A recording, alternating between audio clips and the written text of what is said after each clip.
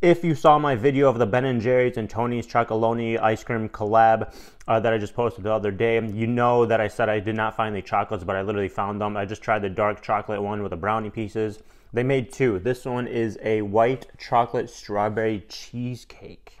Now, for some chocolate, I don't know how you put that in some chocolate, but that sounds good. Sounds interesting. Let's try it.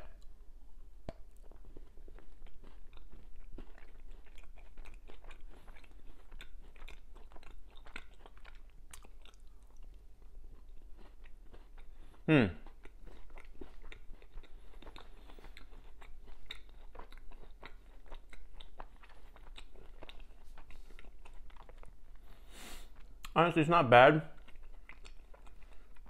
I feel like a little too much like artificialness going on. Not really my type of chocolate. I'll still give it like a 7 out of 10. Check it out. Let me know what you think about it though.